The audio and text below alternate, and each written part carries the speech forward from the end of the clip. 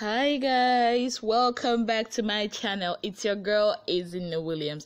So this is the day 4 of the Big Brother Naija reunion special.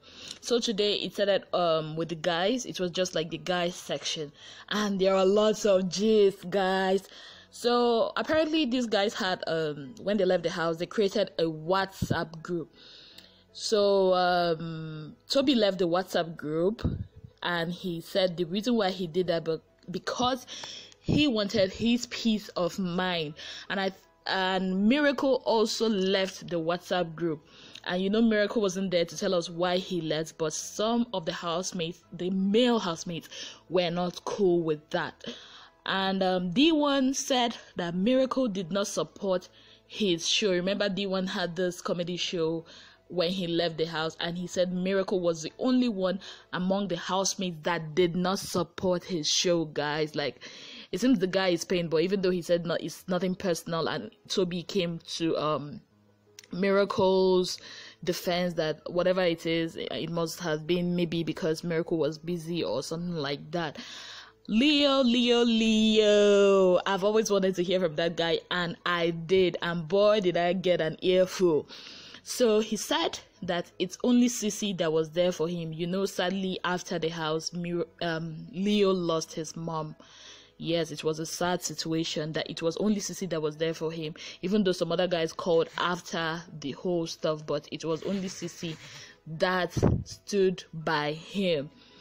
And Angel and D1, remember that fight that Angel and D1 had? Apparently it was staged because they wanted to stir up trouble, because they wanted people to like them and all that. It was staged, guys, and they had that to tell us. I was really surprised, and yes, I was really surprised. Like, this guys had us fooled at that point.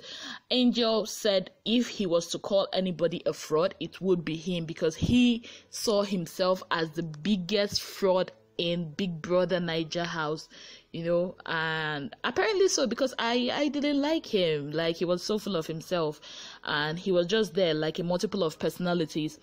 Yes, and they played a game, an interesting game they often play in the house. Who would you kiss, who would you marry, and who would you jail? Guys, they had, some said kiss Anto, kiss Alex and all that, but I'll just give you the highlights of that game. Tobi said he will marry Anto, guys. Like I told you guys, there's something not going on right with Tobi and Alex.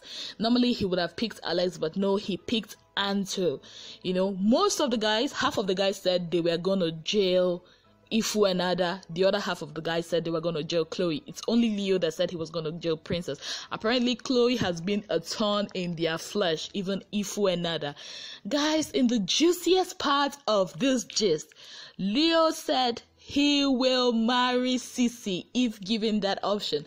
He will marry Ceec. And even when Ebuka asked him about his relationship with Ceec, he said that they had feelings, beyond the professional what that went on. There was some feelings in there, guys. And when Leo said, when Ebuka said, maybe, he's rated, maybe it's no longer, that was then, not now. Leo said, who told you it's not still going on? Are we sensing the relationship a lot, guys? I'm thinking these two are in love. Like, these two are in love, guys. So, yes, that's like basically what's the highlights of this show, and apparently, guys, contrary to popular belief that Leo and Ceec was doing whatever they are doing to get Tobi and Alex jealous, Leo made us to understand that there was this time behind the scenes that he and Tobi had a talk about Alex, and he told Tobi, if you like this girl, go on and go on with it. And apparently we were not shown that he said had it was shown, maybe people's perception about him and Ceec wouldn't have been the same. And Tobi even confirmed that, guys. Tobi confirmed that. And they went on. Apparently D1 said he will marry Bam Bam, and Teddy gave him that devilish look like, excuse me, you want to marry my woman? Are you serious? Of course Teddy said he will marry Bam Bam. So guys, that's basically all that happened.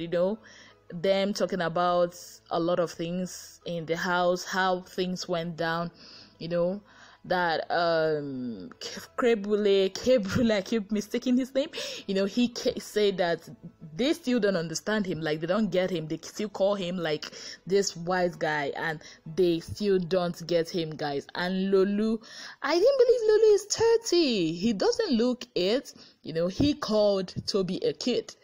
Tobi was like, I'm a man, like, yo, you're a kid, I'm older than you, I'm like 5 years older than you, you're still a kid, and he was, Ebuka asked him if he thinks, because of his intelligence that he kind of like made everyone feel they were inferior to him. He said, no, the fact that I know something about this doesn't mean that I'm, superior to someone else that knows another stuff. So guys, that is like the highlights of this show. That is like, it was just the guys, talking like guys and doing, just talking like guys, and it was fun, guys. I'm thinking maybe tomorrow it will be about the ladies. I do not know, but whatever it is, your girls got you covered.